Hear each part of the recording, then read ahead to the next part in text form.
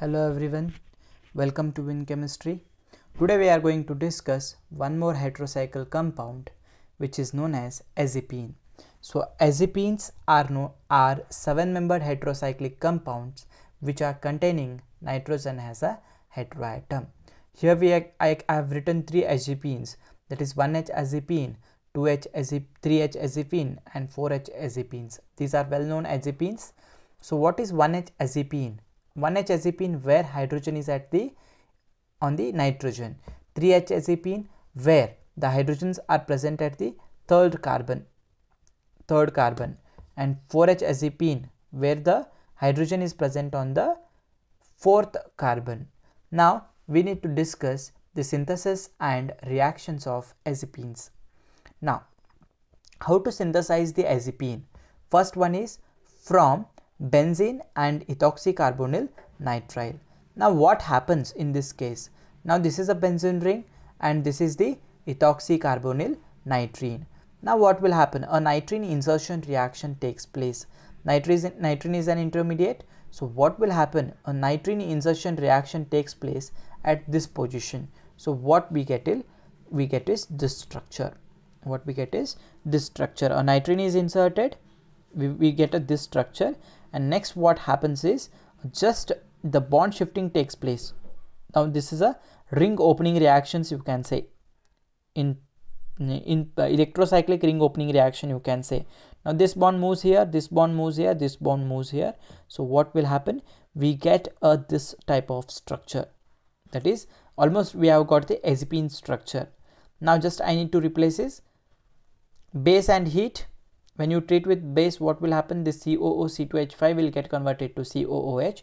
When you heat it, it will go as a CO2, and what will be left out here? H, just H. So this compound is known as 1H azepine. Now always remember, whenever we get a 1H azepine, it will try to convert itself into 3H azepine, because these two are isomers and 3H azepine is the most stable form of the azepine. Hence azepines can be seen in 3H azepine form only.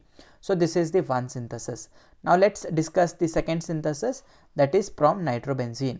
Now what happens when nitrobenzene is treated with tributyl phosphine, okay, a aryl nitrine is formed.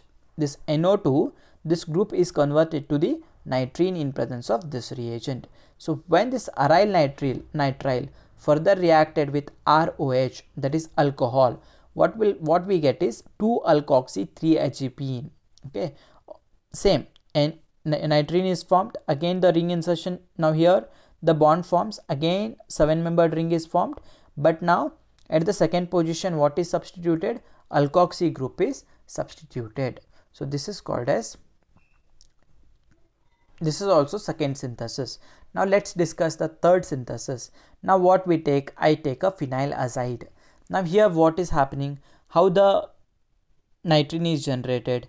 Now this N2, when we heat it, this N2 will be removed. So when N2 is removed, what will be left out? A nitrine will be left out. So when nitrine is left out, again there is a formation of bond here. So what will happen? This is nitrine. Now when I treat with diethylamine, what I get is a second position is substituted by NC2H5 ties, and I get the 1H azepine. Now I have got the 1H azepine. You know 1H azepine is the unstable form.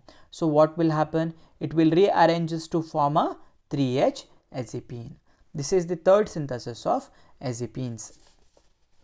Now let's discuss.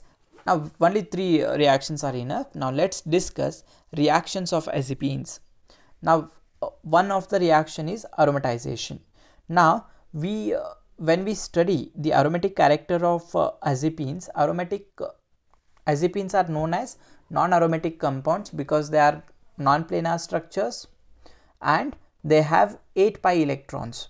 To be aromatic in nature, if any molecule wants to be aromatic in nature, it should have 4n plus 2 pi electrons, but here they have 4n electrons. Okay, so how to make this molecule as aromatic compound? So obviously 7-membered it is quite difficult. So let's make it 6-membered ring. We will get it as a aromatic compound. So now this is a compound. When I heat it, what will happen is the rearrangement takes place, and I get such an intermediate which rearranges to form this molecule.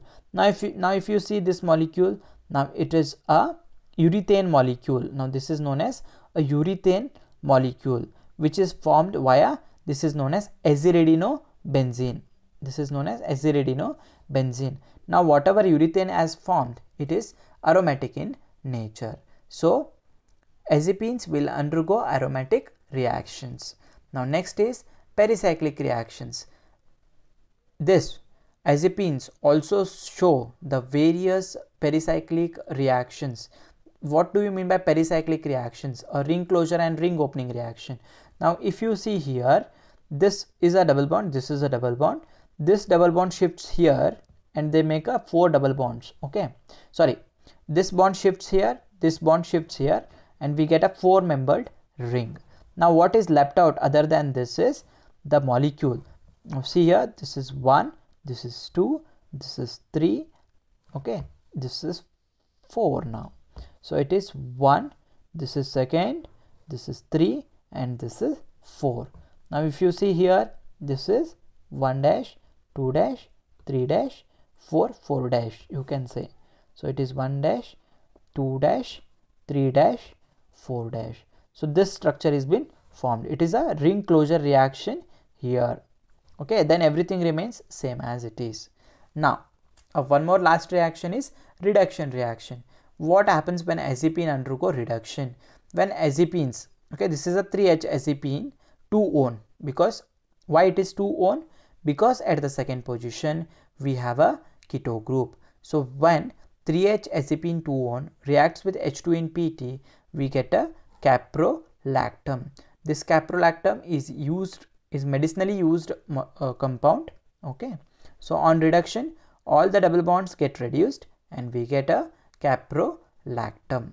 So these are the synthesis and reactions of the azepine.